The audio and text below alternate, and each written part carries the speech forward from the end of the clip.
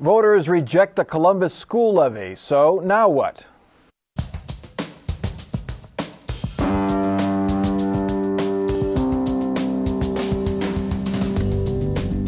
From the Battelle studio at WOSU at COSI, this is Columbus on the Record. Joining Mike Thompson this week, Kathy Kandinsky, State House reporter for the Columbus Dispatch. Mark Niquette, Columbus reporter for Bloomberg News. Sam Gresham of Common Cause Ohio, and Marianne Sharkey, public affairs consultant. We've said all along it was a tough sell, a 24% tax increase for the scandal-plagued, deeply troubled Columbus schools. Voters were not buying. In fact, they slammed the door on the salesman's face. The Columbus school levy lost by a more than 2-to-1 margin, losing 69% to 31%. Twice as many people voted against it as those who voted for it.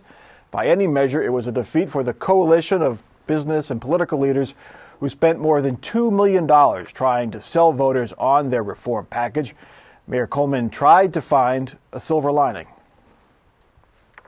You know, and while the levy has failed, we have been successful in making education the topic of discussion in this city. When before it was left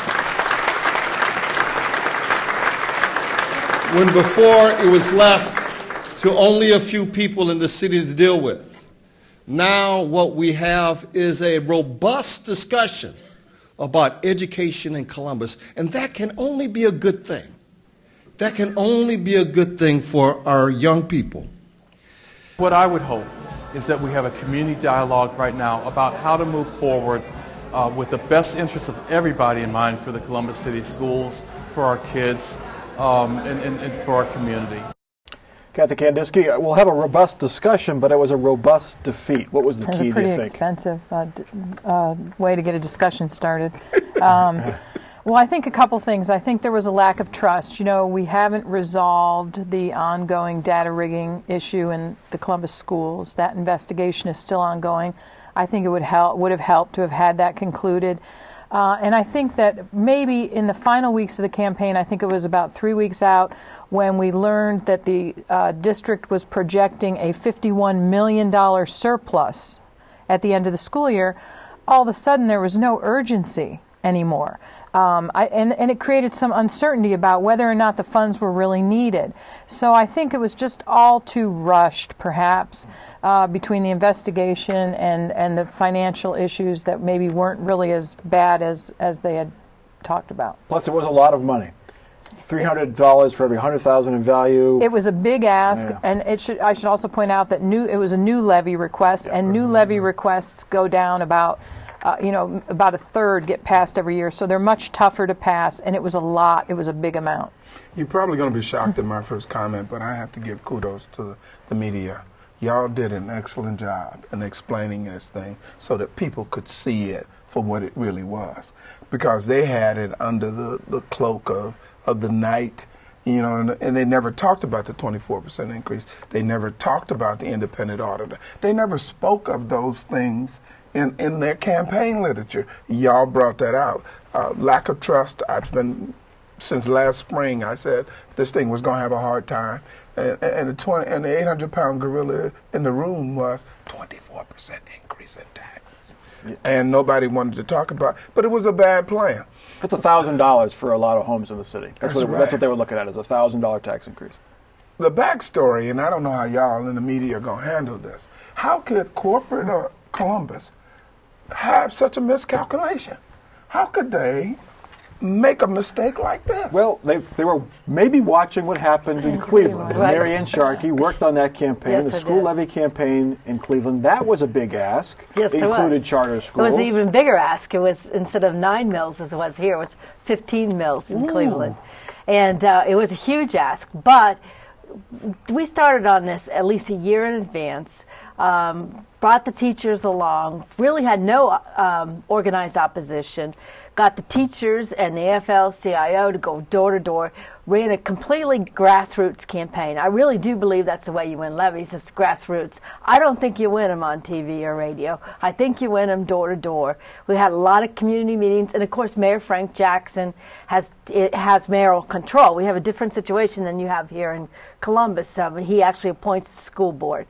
So Mayor Frank Jackson was way out in front. It was his issue, and there was genuine reform. I don't know if there was real reform here, but there was genuine reform in the Cleveland levy. Do you think if they had mayoral control here, which they took off the table pretty early, the mayor said he didn't want control of the schools, but that would have been, quote, real reform, because the accountability would have been resting with the mayor's office. Right, but I think you're right. I'm not sure Mayor Coleman wanted that. That doesn't seem like a role he wanted to play.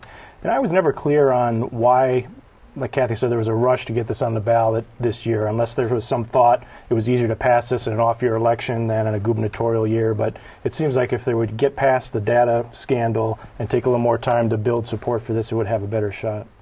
You talk about the grassroots. This ends the mayor's winning streak. He hadn't really lost an election since, I think, 2001, and that was the car rental tax. Remember that? Remember that? That got beat pretty badly. That was a token tax. Right. I mean, he got the, he's won re-election many times. He got the income tax passed. He helped Joyce Beatty win the congressional seat. Mm-hmm. Why wasn't he able to bring it to better on it? I think midway of the campaign, something happened. If not, people were given permission to say things that they hadn't said before. No data was out there. Nothing was out there. I mean, you had the Clintonville group come forward. You had some people on the South End. You had several groups on the East Side who came forward. So it was just a lot. It was organic. The organic resistance occurred. I don't know, typically in this town, I don't know who gave people permission to speak. Typically, you have to receive permission in this town to speak.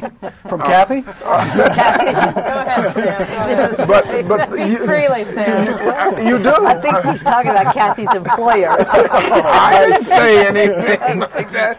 You usually have to receive permission to speak. Everybody broke the rules this time, and it was classic. Mike and I were there. I think you were there too. To be in the halls of the athletic club debating the faith of Columbus City Schools. It was I got a charge out of that in those hallowed halls. This discussion is now going on. Well, it wasn't just the levy that lost. There was some turnover on the school board, which doesn't always happen. We had 2 school incumbents lose, replaced by 2 newcomers.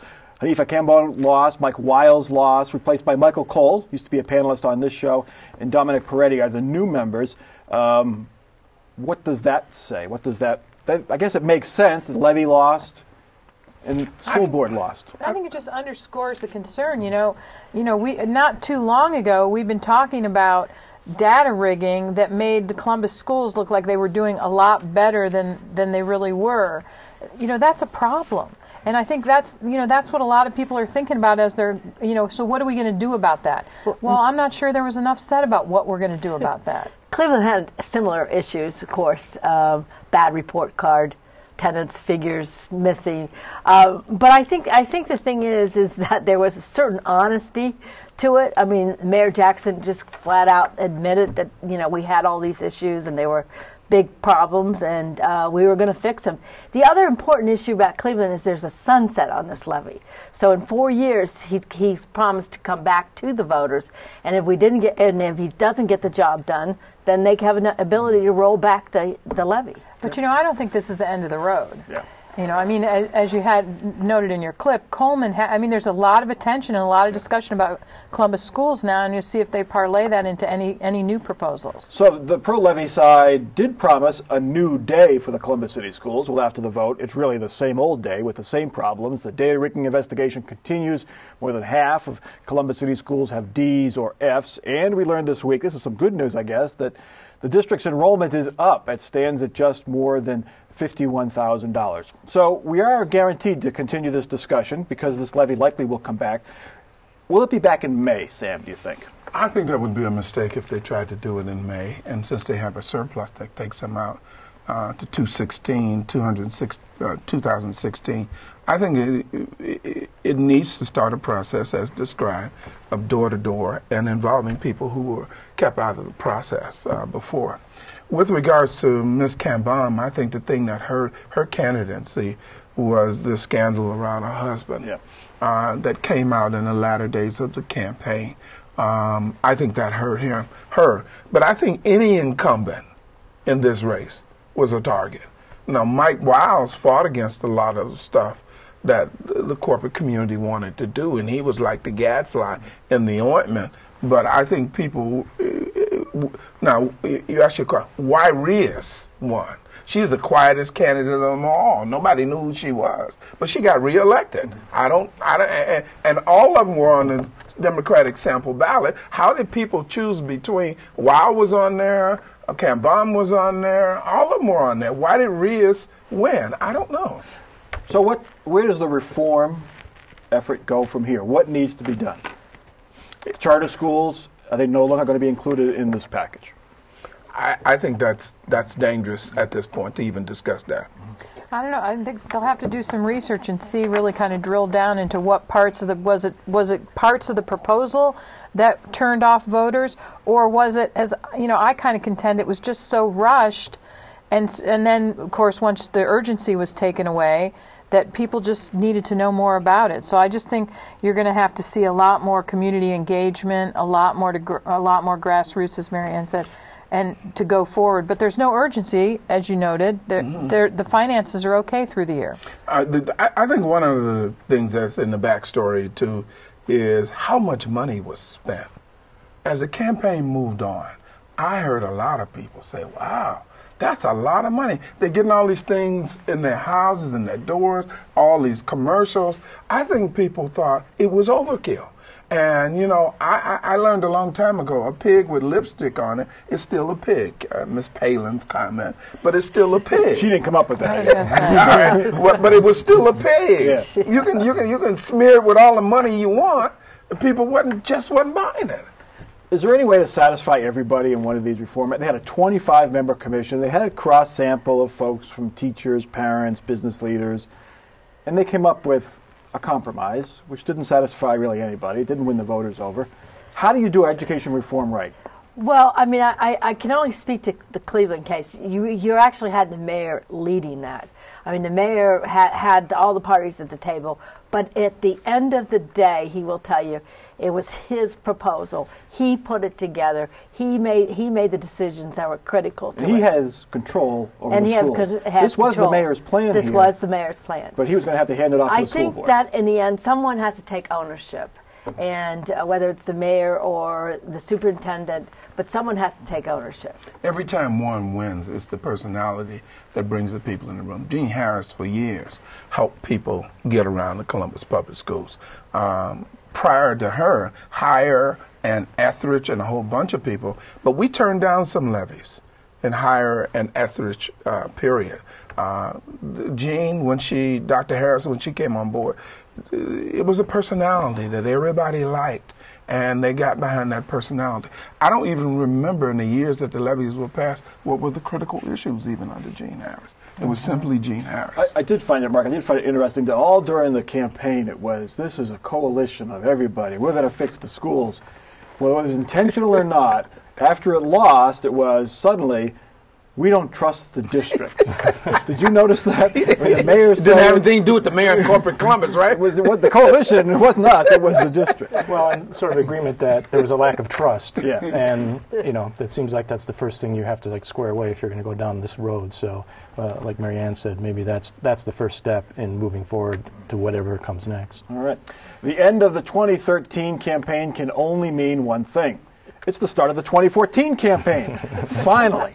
Voting was not even over yet when pundits were trying to figure out how races in New Jersey, Virginia, New York City, Toledo might affect all of Ohio. Of course, the big race here is for governor, with John Kasich trying to fend off a challenge by Democrat Ed Fitzgerald. Marianne Sharkey, what can we learn from any of those races? I mean, Toledo is one they're looking at because of the Senate Bill 5 independent issue, mayor yes, who supported Senate Bill 5 lost. Yes, exactly. But I still think as we look at the polling and we dig through the polling, John Kasich appears to have overcome most of the negatives involving Senate Bill 5. He's coming up in the polls. So I'm not sure. I mean, there's no question that Ed Fitzgerald, who is the county executive in Cuyahoga County, will continue to beat on him and will continue to try to rally the union troops, and particular police and firefighters who often vote Republican. So he's going to try to rally them. But I think that Kasich has pretty much overcome that issue. Well, police and fire, remember, it's been 2 years this weekend with the Senate Bill 5 vote. And it's going to be another year before they go to the polls. I think it's how the Democrats shape the campaign. If they can frame and bring those issues back up again, plus the women's issues that were on the back end of the budget, those types of things, I think it could be an interesting campaign. And as Fitzgerald gets better as a candidate, I don't see Kasich is off the snide. I think I applauded and I really supported him for the Medicaid expansion. Right. But other than that, I can't think of anything that he's done since he's been there that really tickles my inners. I mean, it's all going to come down, just like just about every other election, to jobs and the economy. Yeah. And if the economy, you can argue that the economic improvement has been very slow, and a lot of the new jobs are low-paying jobs. But if we keep moving in the right direction, I think he's going to be hard to beat. Now, one of the better issues, though, would be the Jobs Ohio issue that, they can create some concern about, and that's more recent than Senate Bill 5. But Kasich has done a few things that I think, will give him some positives amongst some more moderate voters. Medicaid expansion, you named. Mm-hmm. He's done a lot with mental health and social services as well. So he's shown kind of a softer side on some of those issues that we haven't seen from some past Republicans. Yeah, and I think the Medicaid expansion in particular, the Democrats politically aren't happy about, because right after the election, the head of the Democratic Governors Association came out and said the 2014 election would be a referendum on a Tea Party class of governors, and it was built off what happened Tuesday with the loss of Tea Party candidates from Virginia and Alabama. But he wanted to lump Governor Kasich in with Scott Walker, Rick Scott, some of these other governors. But the Medicaid issue kind of blunts the connection to the Tea Party, obviously. Mm-hmm. In Virginia, the Republican lost to the Democrat by 2.5%. The Libertarian got almost 7% of the vote. Is the Kasich administration watching that number to say, look, if we get a Libertarian candidate on the ballot here, it's a close election, I could use those votes rather than them voting for somebody else? Well, he's got to be concerned about a Libertarian or even somebody on his right flank or the Tea Party. There's always a concern that somebody's going to come to the right flank or the Tea Party. I can tell you that, of course, Cuyahoga County, which is a Democratic-rich county, and John Kasich will not win it, but he certainly is making inroads there. He's spending a lot of time, and you ask what he's doing. He's opening up the Main Street Bridge. He's working on Opportunity Corridor. He worked with Frank Jackson on school reform. He even backed the school levy in Cleveland. John Kasich is becoming, if he's not in Columbus, he's going to be in Cleveland. It's hard to read too much, I think, into that Virginia vote, too, because the consensus seemed to be these are two pretty bad candidates. Yeah. And even the vote for the Libertarian was less of a two evils kind of thing. It's like a none of the above vote. Yeah. And how well funded is Fitzgerald going to be? I don't see a lot of signs that he's going to be very well funded. I think that's a key. But Democrats across this state have to figure out some strategy. Is redistricting their strategy? Is the governorship their strategy? What is their strategy? And I'd have to put that at the foot of the leadership. They got to figure out something. I don't think on the face of it, Fitzgerald's a bad candidate. He looks good. If you can get him the right information, get him surrounded by the right people, and get him the right money, he could make a race. Now, remember, the governor only won by 2 percentage points when he ran. Now, he's running against Cordray, but he only won by 2 percentage points. I think Ed Fitzgerald will have money. There's no question. I mean, the unions are going to come through for him. they still do have a grudge against John Kasich, and so the money will be flowing for Ed Fitzgerald. I mean, one of the problems Ed has in his own home county is that he's just completing his first term as county executive, and there's a little bit of resentment about the fact that he ran for governor while still in his first term as county executive. And he's not well known. And the rating agencies downgraded the rating for Cuyahoga County. Standard & Poor. Rating agencies, I'm not sure how many voters really care about rating agencies and the ratings and things like that, but it's just one thing that hurts his economic message. Even though Standard & Poor's said the county is well run, it's still bad news. Well, part of it was they cited the loss of population, which I'm not sure Ed Fitzgerald can be responsible for that. He blamed John Kasich. But they did mention the building of a convention center hotel by the county. And there are people who do question the wisdom of the county putting its bond issuance on the line for basically a hotel.